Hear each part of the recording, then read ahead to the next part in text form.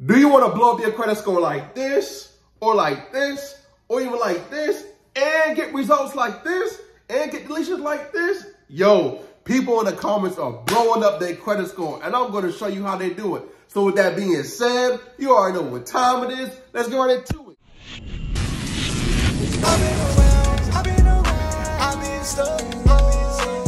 What's up, family? I'm back with another one. Hey, if you're new to the channel, welcome to the family. So in today's class, I'm going to show you how to blow up your credit score in the next 30 days. Because I see there's a lot of confusion on should you freeze your credit report, should you not freeze it, should you freeze the snitches, or should you not, what you should do, should you, how do you remove a bankruptcy, how do you remove late, like so many things are going on in the comments, and I just want to clear up all the confusion, and I want to give you a step-by-step process on how to slap anything off your credit report and increase your credit score 50, 100, 200, whatever you got going on, increase your credit score in the next 30 days. So I'm gonna just break it down to you real quick. So with that being said, go grab a pen, go get some paper, and you know, you gotta get you something to drink, because class is gonna be a good one.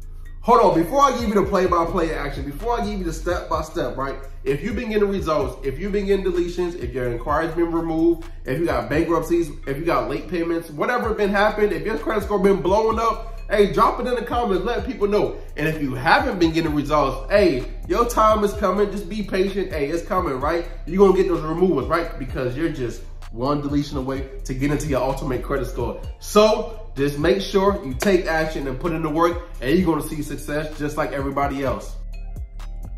In order to blow up your credit score, right? 50 points, 100 points, 200 points, right? You have to understand what's going on with your credit score and what's going on your credit report, right? Those are the first two things you have to identify first before we can do any action of plans to increase your credit score in the next 30 days. So the first thing you want to do, I know a lot of people have Credit Karma, so I'm gonna break down Credit Karma, and then I'm gonna look at a real credit report so you can understand and identify some negative items that you may have, so you can remove those off your credit report and see your credit score increase dramatically, right? So the first thing you want to do is identify what's going on, right? Is your payment history at 100%? Is your utilization below 10%? And if it's not, what you got to do to get it down?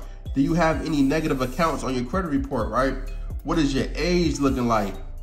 Also, how many accounts do you have? If you don't have too many accounts, then most likely the lender won't approve you because they see that you lacking in the area of handling credit or managing credit. So the more accounts you have, the better, because you're more likely to get approved based off of how many accounts and what type of accounts you have on your credit report. Also, hard inquiries, right? You want to make sure you have 3 or less, right?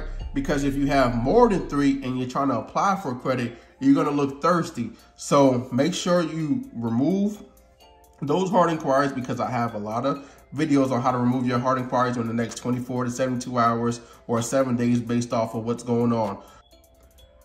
I know it's been a minute since you looked at your credit score, right? But in order to improve it, you had to check it out. So I know you got over your fear. Now you need to look at your credit report and see what's really going on, because what we got to do is remove those negative items to start improving our credit score, right?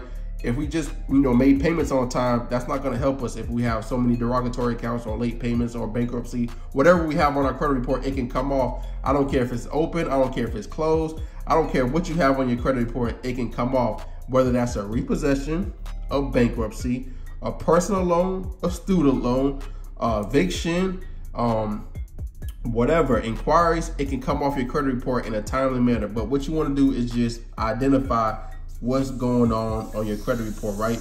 The link is in the description for $1 for this, right? For $1 if you want to see a credit report that looks like this. Now, what you want to do is just identify. You want to look at your total accounts, like I talked about before, how many open accounts you have. You want to check your closed accounts. Now, what you want to see if you have any delinquent accounts. Delinquent means if you have any past due accounts.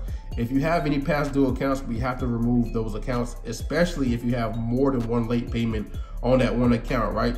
Now, the next thing you want to do is check out the derogatory accounts, right? Do you have a repossession? Do you have some eviction? Do you have some charge-offs? Whatever, it can come off your credit report. You just have to identify what's holding your credit score back.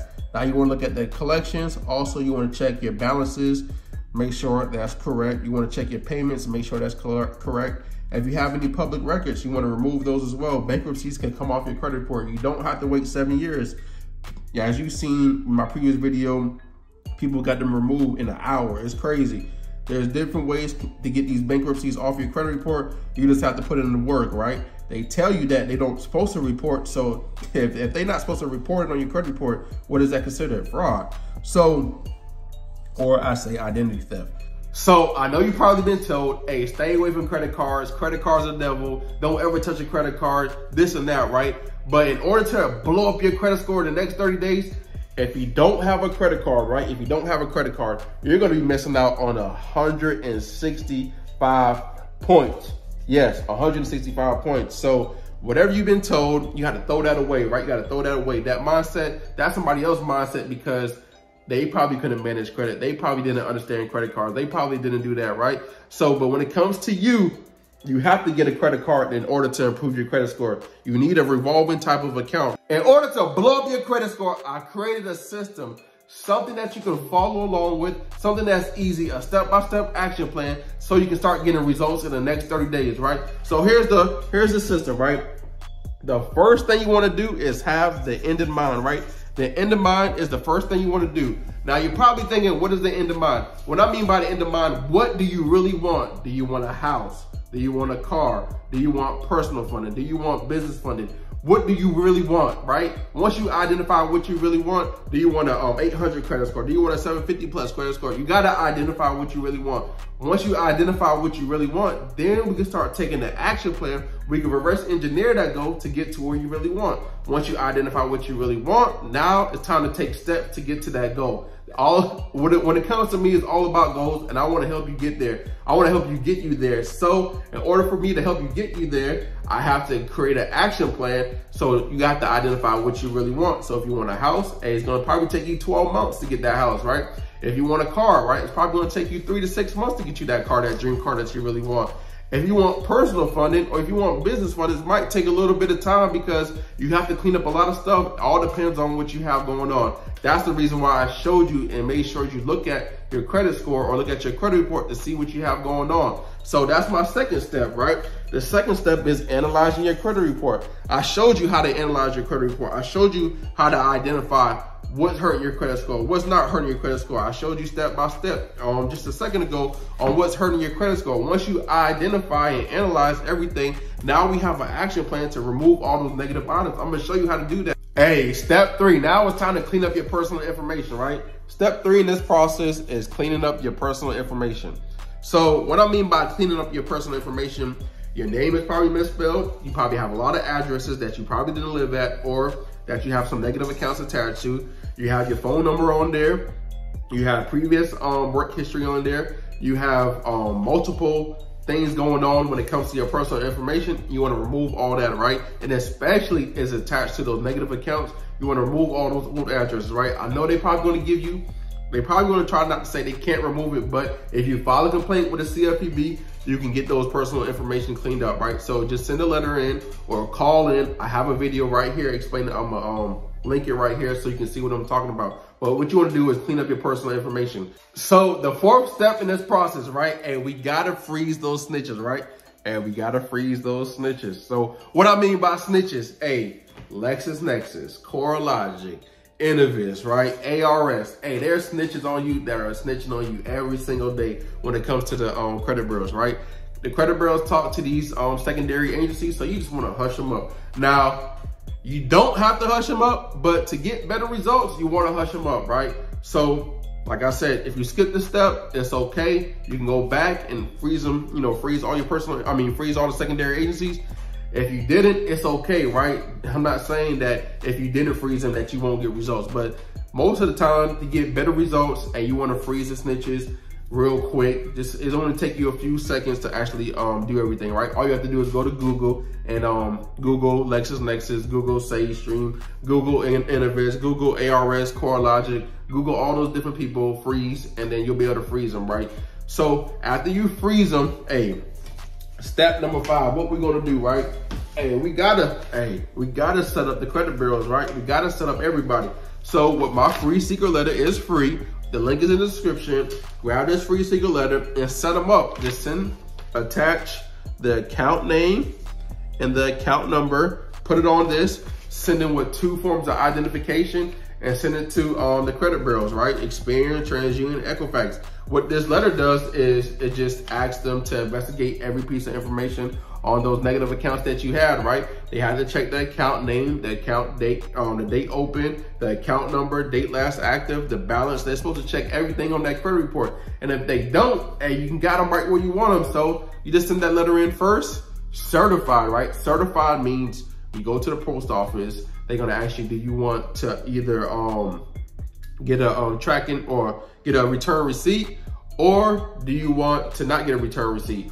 If you don't get a return receipt, you have a tracking number. It's gonna be a green little thing. They're gonna do everything for you. It costs a little bit of extra. However, you know that the credit bureaus received it. So that's how you track your, that's why when I say certified, that's what I meant. So a lot of people had that problem or had that question. So the 6th step, right? The 6th step in this process, right? Hey, number 6 right here, hope you can see, is building, right? What you want to do is start adding some positive accounts to your credit report, right? So what I mean by adding some positive accounts, if you don't have a revolving account, such as a credit card, if you don't have no installment account, such as a personal loan, student loan, a house loan, you want to start adding some of those accounts on your credit report. So here are some of the accounts you can start adding, right? Account number 1, if you don't have a revolving credit card or any credit cards, you can add Tomo credit card, right? It's based off of what you have going on in your checking account, right? It's really simple. Also, Grain, right? Grain is a line of credit. You need an Apple phone to actually get this. If you don't, I'm sorry. Sorry for you Samsung users, right? Now, the next major thing to add on your credit report, right, is an installment account, right? So, Self or Credit Strong, or if you're currently renting, Rent Reporters, Boom Pay, Rental Karma. Step number 7A is my favorite step because it's my favorite number. And we're gonna do is we're gonna bully the credit bureaus, right? We're gonna bully, it's the bully method, right? Now, what I mean by the bully method means if you have a repossession, if you have a charge off, if you have a collection, if you have a student loan, if you have an open-ended credit card that have multiple late payments, whatever you have on your credit report, it can be removed, right? Inquiries, anything can be removed from your credit report, right? You didn't give nobody no written instructions to add anything on your credit report. I'm guaranteed you probably get nobody no written instructions to add anything on your credit report, right? So it can be removed. If you have a bankruptcy, it can be removed. This same method can work for anything that's on your credit report. Anything. I'll say anything one more time, anything, right? Because a lot of people having confusion on, does it work with a student loan? Does it work with a repossession? Does it work with a charge off? Does it work with a collection? Yo, anything on your credit report, this method works, right? So what I mean by bully, right? We're gonna use we're gonna use all complaints, right? We're gonna file a complaint with the CFPB. We're gonna file a complaint with the BBB. We're gonna file a complaint with the Attorney General's office, right? I have made multiple videos and we're gonna use the different U.S. codes, right? The U.S. code when it comes to written permission, the privacy, and they violate your rights when it comes to the 15 U.S.C. 1692, right? When it comes to the FDCPA, right? We're gonna use that. So all depends on what's really going on when it comes to our credit report. Now, if they send you some letter in, some collections, I'll show you a video on how to actually mark that up a violation, right? If you didn't get nobody written permission, I'll show you how to use that, right? So just watch this video right here. I'm gonna break it down on how you can actually clean up everything off your credit report by just using the laws, right? The law, according to the US code, it's law. Now, I know a lot of people don't read the law, but it's the law and the law is the law. And remember, hashtag this, right? You're one deletion away to get into your ultimate credit score. It's a movement around here. You're one deletion away, so let's get it.